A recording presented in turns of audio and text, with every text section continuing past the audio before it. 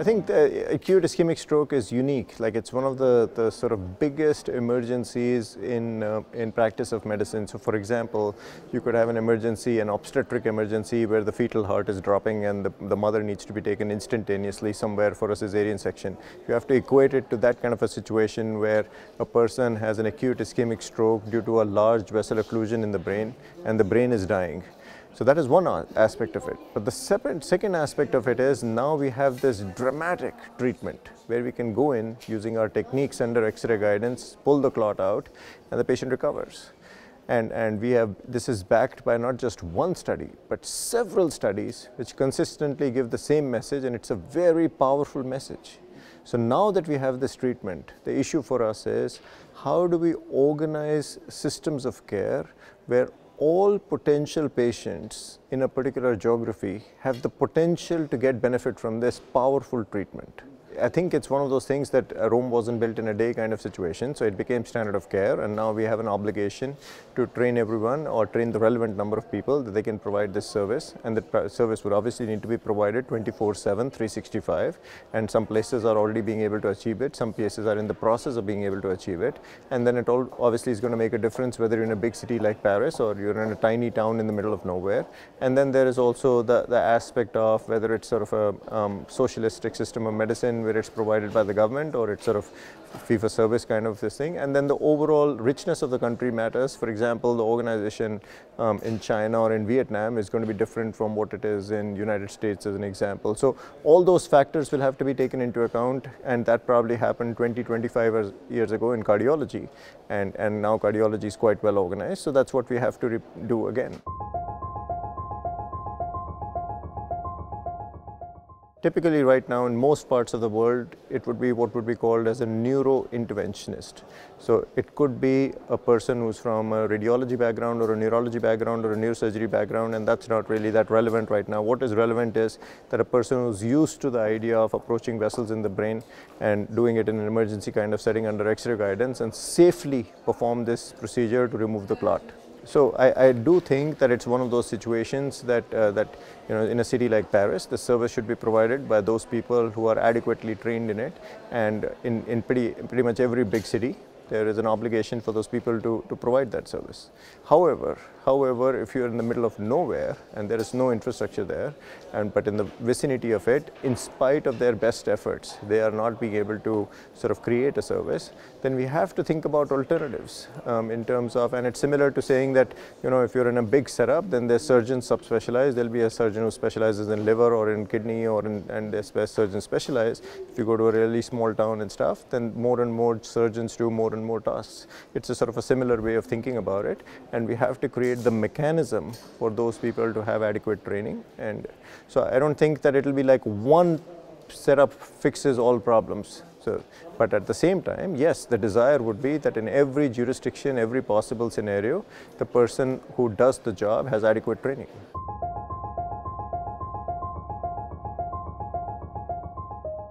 So there's two aspects of that data that I want to tell you about. One is the data of the people who come to the hospital and they're treated, and we've published extensively, and then many of these trials they combine together to form the Hermes collaboration. I chair that collaboration, we publish from that as well. So one part of that is that rather than asking a question, which patient with large vessels should be included and treated, the question is almost now 180 degrees in which are the patients that should not be treated. That is becoming the bigger question because the treatment effect is so powerful. We've been able to show that it works in older patients, it works in patients who present late, it works in patients who have some degree of changes on their brain scan, it works in males, females, it works in patients who have very severe presentation. So all kinds of subgroups we've been able to show that it does work. So the question is now we need to figure out which are the patients in which it is, so to speak, not worth treating kind of thing. So that's one part from a hospital sort of perspective that we have to sort of think about going into the future, and that is something that I'm writing about, and how do we sort of plan those kind of studies. But the second aspect of it is that how do we sort of organize systems of care that when a patient has a stroke and they call an ambulance, and the ambulance personnel are there, the paramedics, they see the patient, they have two choices. They can take the patient to the local hospital close to them, or they can bypass the local hospital and take it to the specialty hospital, which is capable of doing this. How do we provide them the training, the tools, the assessment, the network, and how do we sort of create algorithms and mechanisms for the correct decision be taken? What we've been able to show is through data that if the patient goes to the hospital close by and then goes to the big hospital, there is more than 90 minutes that get lost instead of going into the hospital and coming out, which is very critical in this time-based disease. You may have heard this before, time is brain, which is absolutely sort of critical, and there's sort of, some people have said 2 million neurons per minute are dying, and that's not true in sort of every patient, but as an average it's true. But the idea is to get the message across that time is brain, so we have to get that patient to the correct hospital as soon as possible, and that is where we need a lot of work yet to be done. Yes, I heard that Professor Goyal said yesterday that the Dawn trial, one of the dangers is you think you have more time, yes, but you don't. You don't. And that is actually critical. So if you think about it, I've written extensively on this topic. So let's say 100 patients come to you 30 minutes from stroke onset. All 100 will be eligible for treatment, and probably, let's say if you have 60% good outcome, so 60 out of 100 will have good outcome. Now think about the Dawn population. So let us say these 100 people come to you 8 hours from onset. Probably 10 or 15 of them will be eligible for treatment at that stage because of time is brain, so a lot of brain is already dead. You treat those 15 people, and let's say you have 60% good outcome, 9 out of 15 will have a good outcome, but it's truly 9 out of 100. Because 100 patients came to you at 8 hours. So if those 100 patients, instead of coming to you at 8 hours, could come to you at 4 hours, maybe now instead of 15 patients, 60 patients will be eligible, and the impact that we can have on the lives of these people is absolutely mind-boggling. We have to better understand which are the patients to be excluded. And that is complicated. It's not that straightforward, and I do agree with Dr. Jovan in terms of transiently we can take the approach that we're going to treat everyone to better understand the question. But ultimately, this disease affects mostly old people. And if suppose it's an 85-year-old who is, let's say, suffering from dementia as an example, and they have a stroke, and stroke is known to be a cause of dementia. So firstly, they were having dementia anyway, and now on top of that, they have stroke and they have some brain changes. So one thing is for sure, the treatment is not going to make the patient better than their baseline condition.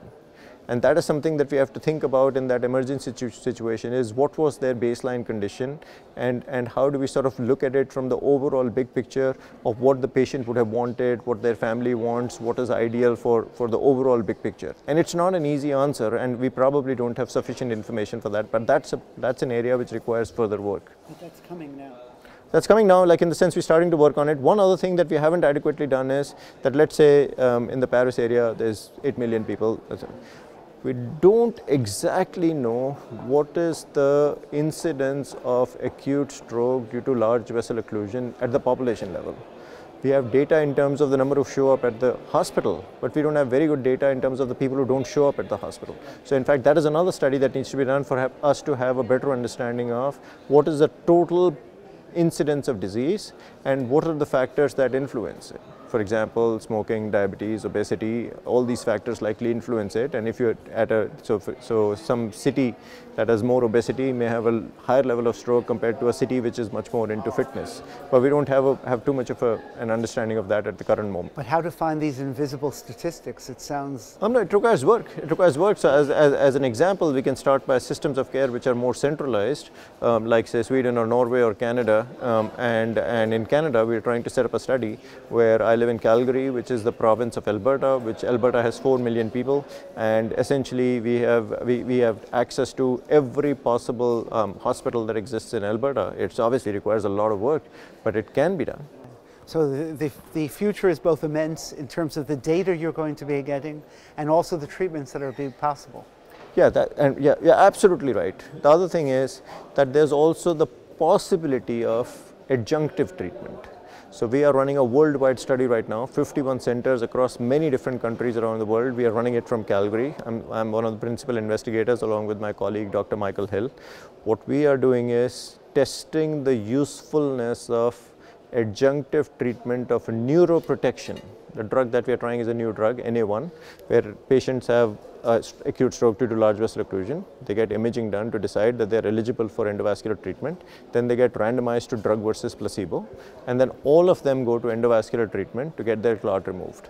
So the idea is to show that is there additional benefit of giving a drug which, so to speak, keeps the neurons alive while you go open the vessel. So yeah, so there's that possibility as well, that there may be additional adjunctive treatments that come out along the way which benefit the, and then the other beauty could be if it can take it a step further and we give the adjunctive treatment in the ambulance, so the patient's neurons stay alive while they're being transported to the correct hospital. So that'll be like the dream. I do think that in terms of challenges, the single biggest challenge that we face is getting the correct patient to the correct hospital first time around.